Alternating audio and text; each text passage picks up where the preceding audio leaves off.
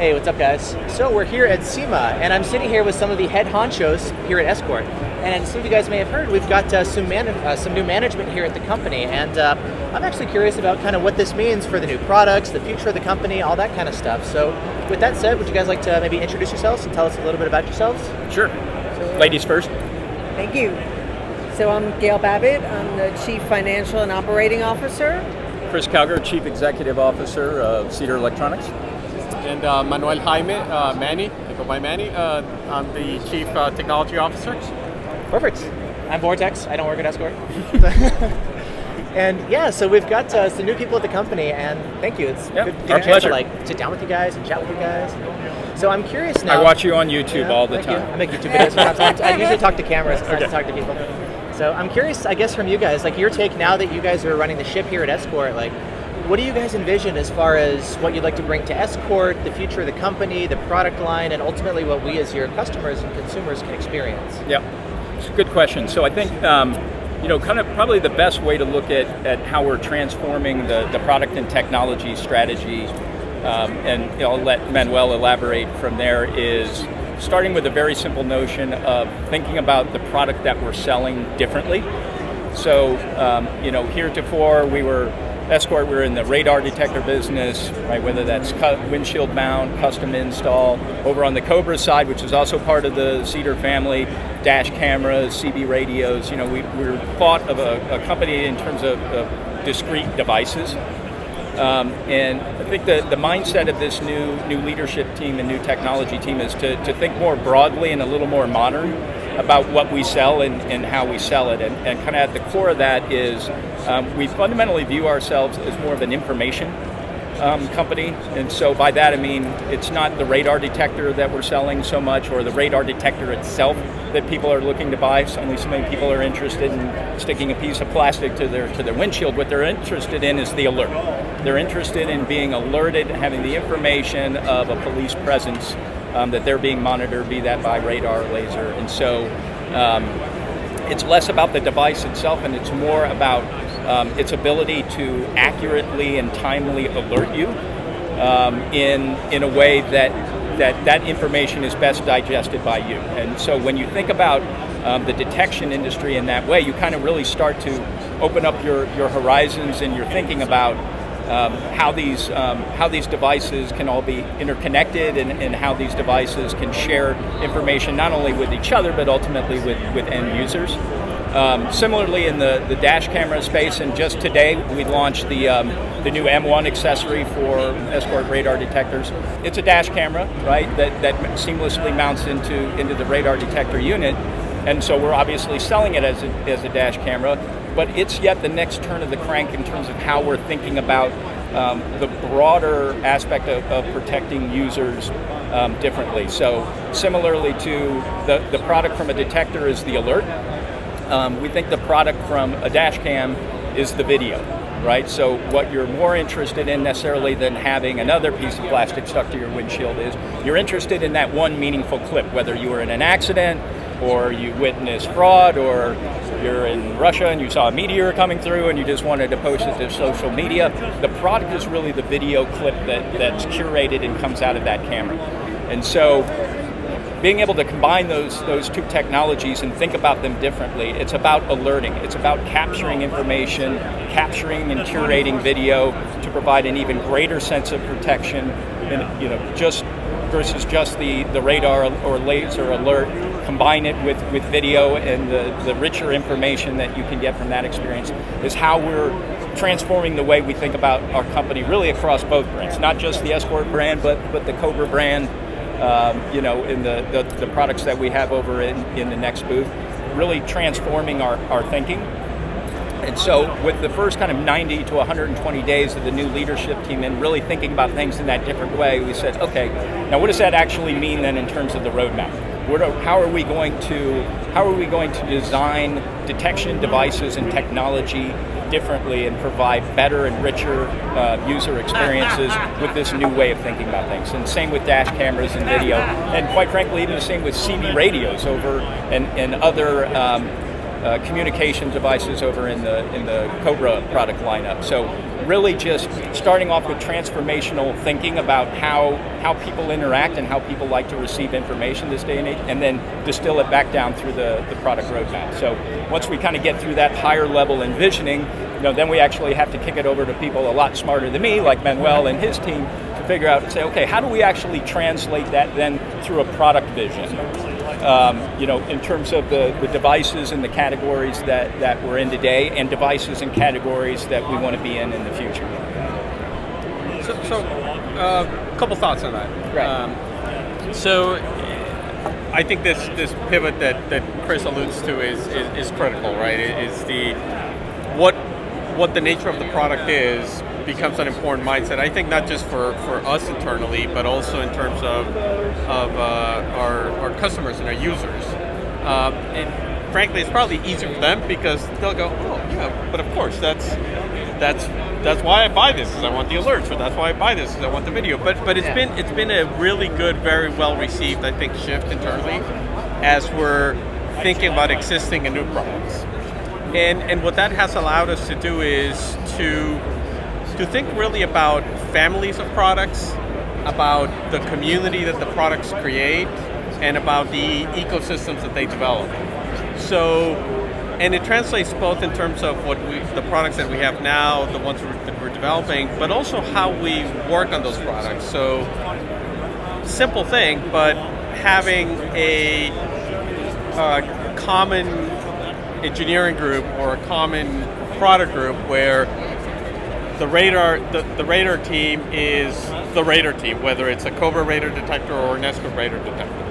And also the acknowledgement that the CB Cobra product team has a tight connection with the alerts that are coming out of the other products. And so that's I think also changing a little bit in terms of how we think about the products, how we develop them, and how we go forward. And in that context, we've sort of created a couple key anchors. The first one was a reiteration that no, we're still a hardware company. There was a little bit of a, oh my God, are we a software company now? We're not going to make hardware, we were very clear about that. No, the hardware there was some angst over that. Yeah, the hardware is a critical enabler. Sure, but it's not the only piece of the puzzle. Yes. But it's absolutely critical, right? It's where the heritage is. It's where a lot of the expertise is. It's where a lot of the information originates, right? So it doesn't, it doesn't become less important. It's just not in an island in and of itself. So the first piece. Second piece, and you're seeing, you saw it with the Max 360C, increasing the level of connectivity and making that truly an cloud-connected IoT device. The general direction is all of our devices will be cloud-connected IoT devices. Not all of them are yet. Some of them are with Bluetooth, some of them are with Wi-Fi, but you'll see more and more of that where a device that's not connected to our backend, that's not connected to our cloud, can't really be part of the ecosystem. So that's kind of the second leg of the stool, if you will. So the hardware, the connectivity, and the third piece is the software, both on the devices and in the cloud, that sort of provide the glue that unifies everything. And we were talking about this earlier. The flies. We can't wait till I see all the comments that are going to come over. The fly on the wall is here. Yeah. Wants to be. Yeah, I wonder who that is, right? The fly. There's always someone who says, "I wish I could be a fly on the wall," like, right? Yeah. No, you are. No, but we were talking about this earlier. Both iRadar and Escort Live have been, part of the company's DNA for 6-7 years, and so we're not inventing that for the first time. We're not reinventing the wheel, for that matter. We're just taking that, elevating it, and when you put these three pieces together, really strong hardware foundations that fundamentally provide sensory information, a strong connectivity backbone that links everything together, and a unifying set of software pieces both on the devices and on the cloud, that's what what builds this network that is cross-brand, cross-devices, cross-application, and really delivers on the product is the information. Yeah. So that's how the vision sort of comes together. We break it up into these three components. We have a unified product and engineering team, and we're working one step at a time. We're not going to do it all at once.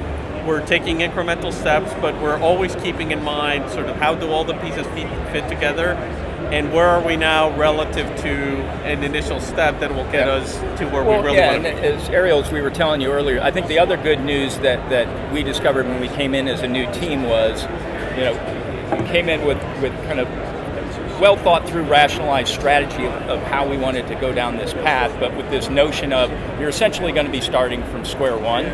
And like I told you earlier, we were so pleased to find out that we were wrong about that. It was okay, you had iRadar and you had Escort Live, right? They weren't merged; they were separate entities. And there's challenges in user experience with both, and we need to up level and improve both of those, both separately and together. And you're going to hear more about that in the coming months going forward as well. But they were already there, right? So there was already this notion of connectivity and the importance of connectivity, starting with Bluetooth and then kind of going to Wi-Fi in the high end. So connectivity was there. So the importance of information, the importance of the database, the importance of the app, the importance of, like you and I talked about earlier, embracing the smartphone as an enabler of detection technology, when I know so many folks are afraid, no, the smartphone is going to kill the radar detector.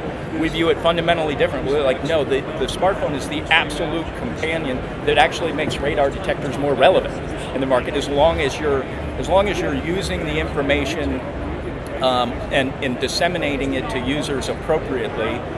It's an enabler, not a detractor or kind of the death knell for the device. So we had the apps, we had the databases, we had some level of pre-existing connectivity in the product portfolio.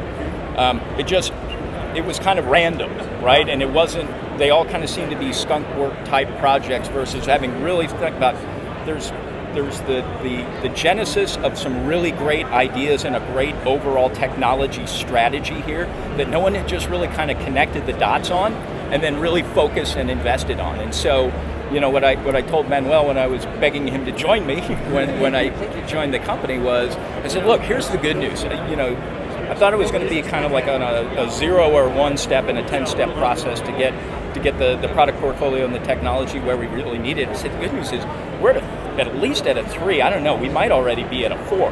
But the foundational base, the core of the technology strategy is already here. It's just been underinvested in, under-focused, under-prioritized for the last 3 to 4 years. And if we bring it to the surface, not only just appropriately prioritized, but prioritized almost at the highest level, or at least at a minimum at the same level that we're prioritizing, development of discrete devices. Like, our ability to accelerate and get to the end game of where we want to go is so much closer in the windshield, pardon the pun, than what we really initially envisioned. So we envisioned much more of a 3 to 4 year type of technology journey to get to where we want to go. And I think we're finding, this is like a 24 to 36 month type of journey for us, because again, all of the foundational elements, the backbone of the strategy was already here. It was interesting, like, listening to you guys talk about how everything integrates. Like, when I look at these things, I really like the whole thing of how the product is the information and the alert, not so much the detector itself. Because before, I was looking at it and saying, okay, well, the product is the radar detector. How does it compare to other radar detectors? Or a dash camera, the product is the dash cam. How does it compare to others? Or the app, Escort Live, how does it compare to Waze or any other one? But it's interesting if you start looking at the bigger picture of how they all talk. It's like, okay, well, the radar detector can talk to not only other radar detectors, but then it can talk to other dash cams. It can talk to CB radio users. Right. Somebody who's running maybe a Cobra dash cam, but not a radar detector. If they don't want to run a radar detector, they're illegal in the area. Yep. They can get the alerts on their dash cam, and they can manually report alerts from the dash cam. Or a truck driver. Yep. If they can't run a radar detector, they can still get the benefit of the alerts. And that's nice to see, like, how everything actually starts working together. And even things like, yeah, you can run Waze, and that's really cool, but you have to manually report alerts, or if you want to do it hands-free for safety, you can do it with your voice, but it kind of works. Sometimes it's tough with the road noise and stuff. Escort Live, you get the alert, and it's automated. It just reports to the cloud, and it's done. The lockouts are automatic. There's a lot of, like, integration and automation here that I really like, that while there's other options, a lot of the things are tying together really nicely. The Wi-Fi stuff, the updates are now being done automatically for you. Yep. So you don't have to bring it back and plug it into your computer. So like seeing all the stuff kind of tie together, the bigger picture, it's starting to make a lot more sense of how everything works together as opposed to focusing on just a radar detector or just a dash cam or just an app. Like it starts to make a lot more sense that way. Yeah, absolutely. Yeah. And yeah, you kind of highlight a lot of the great use cases. So if you look at like CB radios, right? 98% of all like class 6 through 8 vehicles have a CB radio, one or more. I think roughly 2/3 of those are running on Cobra CB radios, and it's not legal for those long haul truckers to have detection devices, but they would still like some level of detection and information. And like I was telling you earlier, I think it was probably a great day in American long-haul trucking when we actually merged the iRadar and Escort databases, because there was more rich data, and the Escort database both contributed to total user count and total combined information, but which everyone won from, but disproportionately, for truckers who are running a 29 LX Max with Bluetooth connectivity, they just picked up an active network of 3.5 million registered users in iRadar and Escort Live detector users to kind of clear a path for them on the road. So they've got some level, they don't actually have the detector, they don't have that additional level of discrete device security in their cab because they can't, but they've got what we consider the next best thing. And so, that could be true of truckers with that could be true of anyone who's running a Cobra dash cam or going forward as Escort gets more into the dash camera business. We're just opening up the universe of detection from an information standpoint broader than we think the actual market from that detection is from a device standpoint. So it's almost, not to get hokey, but it's the democratization of detection, right? Not everyone in America is going to run a radar detector. They never have, they never will. No, they cost too much. I don't want to run one. Yeah, you still get benefits from it. It's much more of an enthusiast, driver enthusiast type of product, and that's fine. But it still doesn't mean we don't want to find a way to take some of the benefits that those enthusiasts reap and find a way to disseminate that information and that benefit to a broader group. And that's all about connectivity, and that's all about the community. And where it actually then comes back to a device level, and I'll shamelessly point to our limitless range statement we have back there, is it actually helps the discrete user, right? So if you've got a Max 360C, top of the line, you've got long range, you've got great sensitivity and accuracy with the patented IVT filtering, so you've got a great device right here. But like you and I were talking about earlier, if you get nailed by instant on radar or laser, all of that was great, but you're still caught unless you're running the app and you're part of the community and you see that someone got nailed by instant on or laser 15 minutes before you 5 miles up the road, so that you've already slowed down and started to drive more safely. So even the power user can benefit from the broader community. And it's not just about folks who don't want to have radar detectors getting the benefit of detection. But the other point you raised, I think, is valid as well. Is there's been some thought or feedback of, are you guys trying to outweigh Waze? And we're like, we're never going to outweigh Waze. And we have big aspirations, but we're not stupid. Yeah, you're not going. At least I don't think we are. Yeah, we might get different game, right? We might be stupid. It's not. But no. So we're not out trying to outweigh Waze. We're playing a fundamentally different game than Waze. So Waze is definitely about crowdsourcing and community, which is a common element to ours, but it's fundamentally about user input, which we think there's kind of two critical flaws with that in a driving application that are important. One is user-reported information is always potentially inaccurate. Right? I think I saw stuff. Maybe you did. Maybe you didn't. No, it's been reported, but hasn't really been verified. So to kind of walk back from user-reported data and really focus on pure sensor-driven data, sensors that don't lie, is a unique differentiating point of where we're trying to go with our community and our application and our database. The other one, though, is by virtue of this being sensor-driven, it's all automated, which means there's no distracted driving, right? You're not punching Your point around. earlier, Yeah, right? Yeah, just like exactly. you brought up, it's distracted driving is an epidemic, and part of what we're trying to do in both Escort and Cobra is keep drivers safer, to drive smarter. And a lot of that has to do with not only keeping them informed of hazards and alerts on the road, but it's to keep them focused on driving and not being distracted. And so, in that way, being more sensor-driven, so what we call more fact-based reporting, and then also being automated so that you're not distracted. We're becoming more part of the solution than part of the problem that you see kind of epidemically out on the road. That's nice.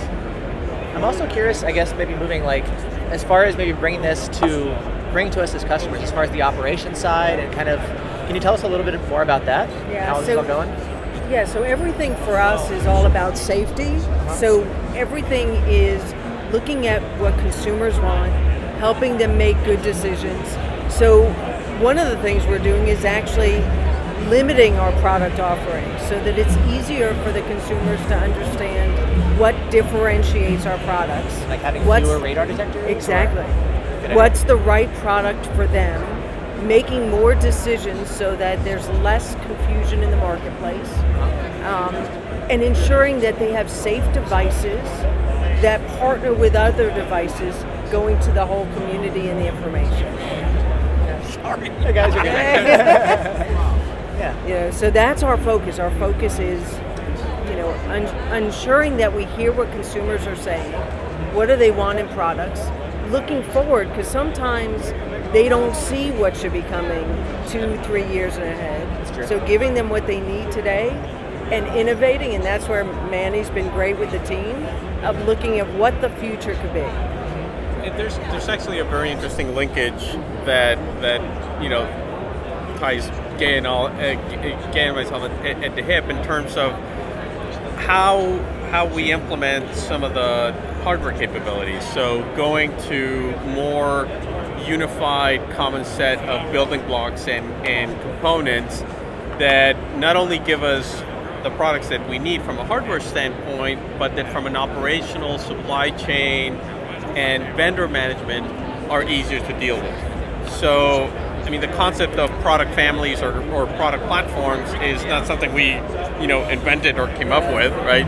We're just applying it, right? So if we can have a common set of components for dash cameras and be able to build 4 different variant SKUs off of the same core building block, gives us not only more flexibility to provide what consumers really want, it makes us nimbler and to be able to adapt when we get it wrong and we say, oh, that was not quite the right mix, we need to do something different. And it makes Gail and her teams fly from a operational supply chain manufacturing standpoint much simpler, right? So there's like a nice, what's most important in all this, to be a successful business, you got to take care of the consumer, you got to take care of the end customer, and I think from this standpoint, it's really going to help, existing and future Escort and Cobra users from 2 standpoints. One is getting to more of kind of the simplified, good, better, best type of product roadmap makes the purchasing decision a lot easier to make, right? I mean, we've got a lot of different products out on the market right now, and we're looking to streamline that portfolio going forward so that we can get to a much more simplified purchasing experience where people are like, okay, I'm a good person, or I'm a better person, or I like the best of everything, I'm best, but it's selecting that product is very simple. So that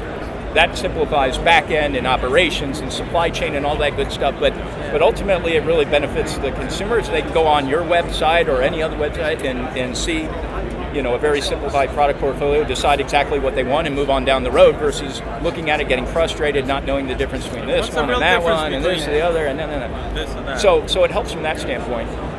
I think with members of your community, where it also helps is it's clearly, the IVT filter updates, database update, etc. Those are very, very important, right? New CAS and ADAS systems are coming out all the time, and your systems need to be constantly updated. Almost every time there's a new automobile release, we got to take the engineers back into the lab and analyze the signals. Are we already filtering this, or is this a new ADAS or CAS technology, how are we filtering that out, etc.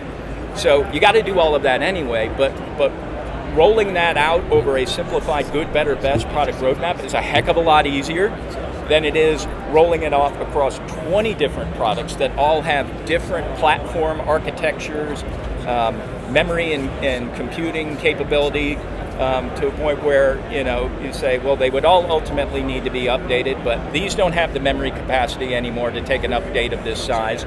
These don't have the CPU processing capability to process now filtering algorithms of this size, and so you kind of end up with more complexity on top of the complexity that already existed before. And so sense, yeah. A simplified roadmap of core common building blocks actually enables us to come back and do the software and firmware enabled features that your viewers like and are so important to them. It makes us so much more fast and efficient and effective in delivering those to the market, because now it really is just about analyzing that signal, rolling out a firmware patch into good, better, best. In fact, now it probably doesn't even need to be 3 patches, it's just 1, because they're all on a common, on the same platform. they're all So on you the just same roll platform. one Now they patch. might have different antennas, so one might be an M4 Plus, one might be an M7, what have you. So maybe the actual good, better, best is differentiated from an antenna technology perspective.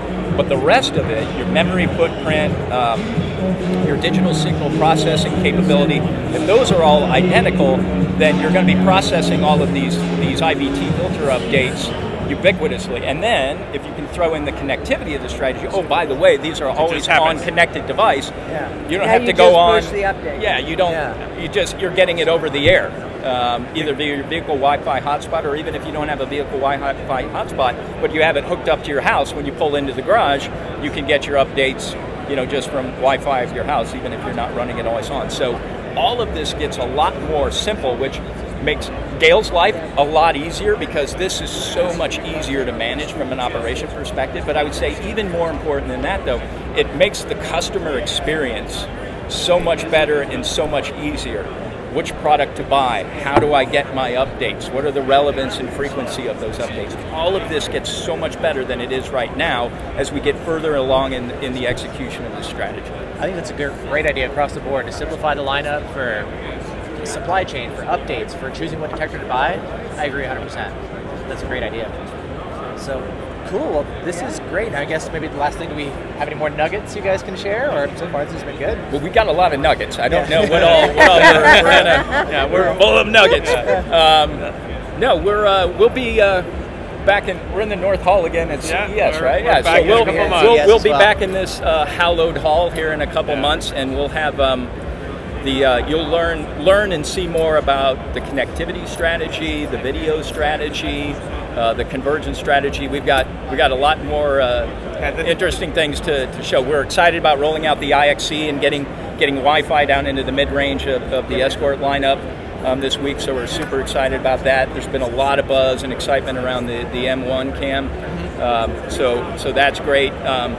Expect a fundamental turn of that crank at CES, where we're really going to get the next turn of the crank in terms of the back end, the database, the apps, new connected devices in the portfolio that are product categories we're not even in today. So we'll have some interesting things to share, for sure. Great. Well, thank you. Yeah. Look forward to seeing what you guys have at CES, and thanks for sitting down and sharing with everybody. We'll be back. Thanks. All right. Yeah, cool. All right. Bye. Bye, guys. You guys ready? All right, let's go.